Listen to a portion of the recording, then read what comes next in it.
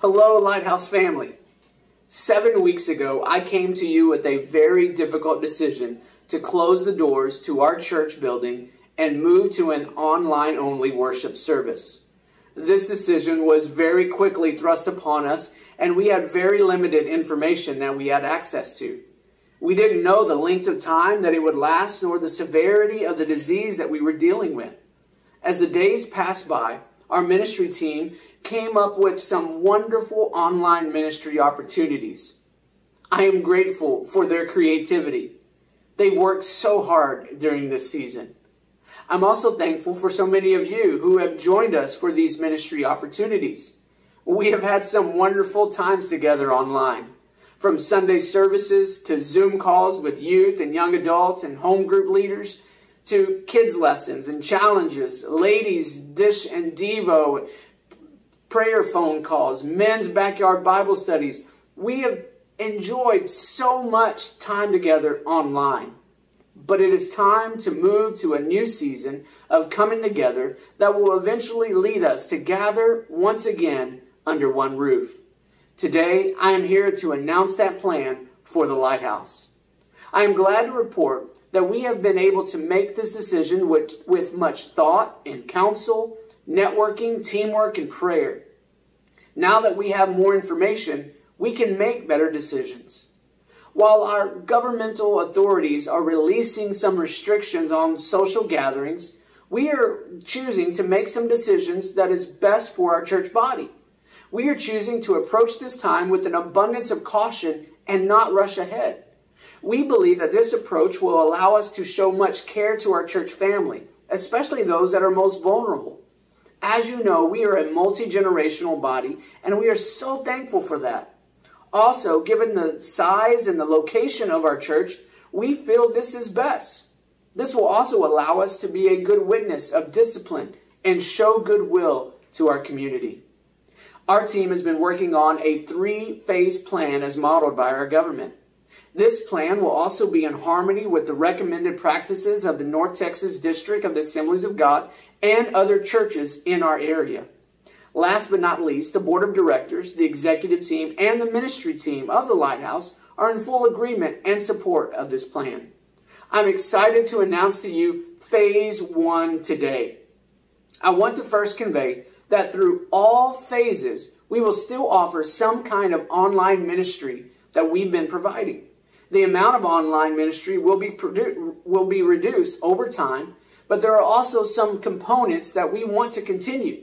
Again, I want to reiterate how much time we've enjoyed being together, and we want to keep this going to some degree. Phase 1A is Wednesday drive-through ministry. We will begin a drive-through ministry opportunity on Wednesday, May the 6th, on the church parking lot from the hours of 7 p.m. to 8:15 p.m. There will be one entrance for all vehicles to enter.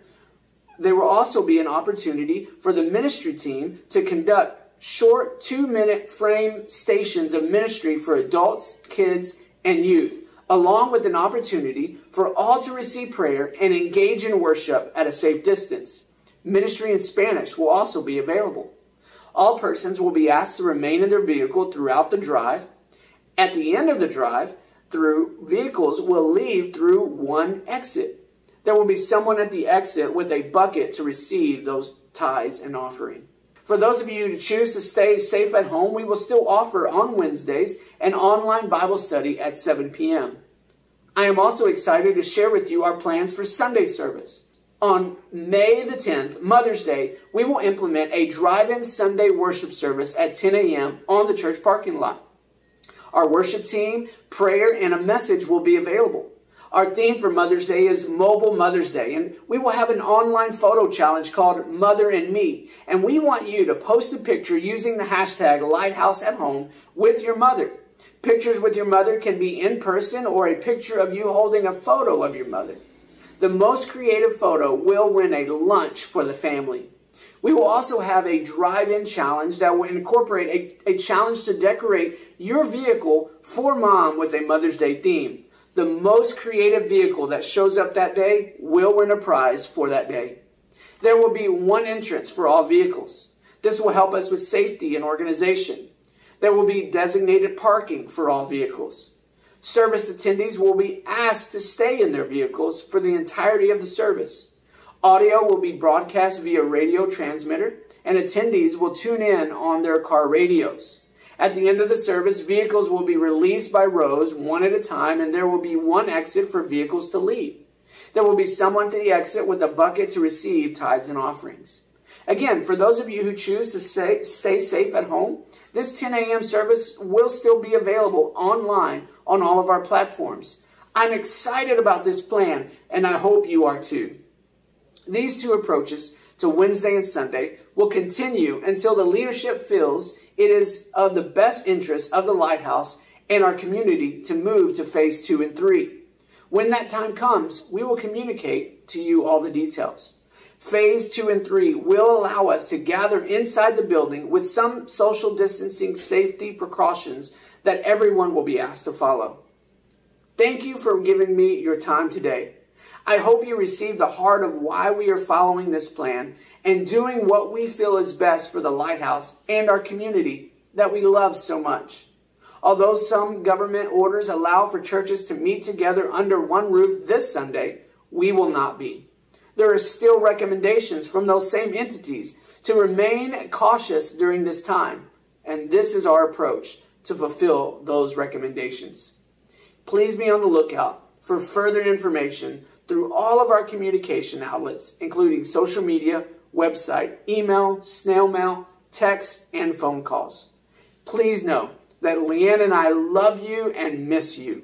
It is an honor for us to be your pastors. If you have any questions, please feel free to reach us by phone, email, or social media. I am looking forward to continuing to love God, grow together, serve others, and extend our reach. God bless you.